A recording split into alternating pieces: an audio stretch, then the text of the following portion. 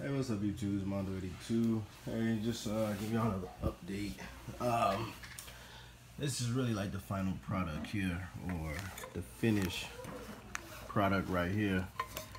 This is what's gonna be the final setup, and that's this Rockford 360.3.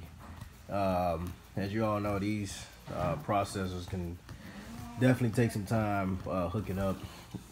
And I also got some Stinger 2-channel wires, or RCAs actually, just so it can match the color of the amp.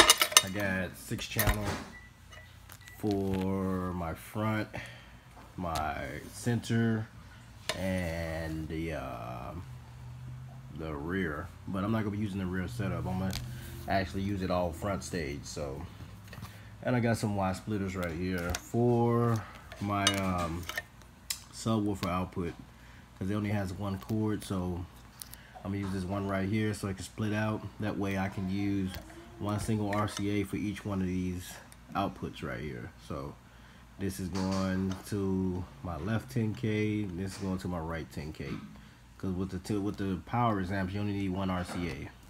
So, but yeah, this is really like the last thing I need to set up, as well as getting a PowerRis 1600s for my super tweeters. I have to order those too. So I'm not fully 100% done, but I still got a lot of hooking up to do. And the main thing is running all these new RCAs, hooking up this 360.3, and this is going to take, I don't know how long. I've never used this before, so I heard it can be a pain in the ass.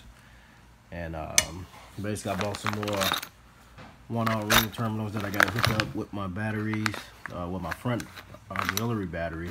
So I need some more of those. I got some more heat shrink. So that's basically what's going on right now, and that's going to really be the next phase of my install. So just give y'all an update. Y'all got any questions about this stuff, just hit me up.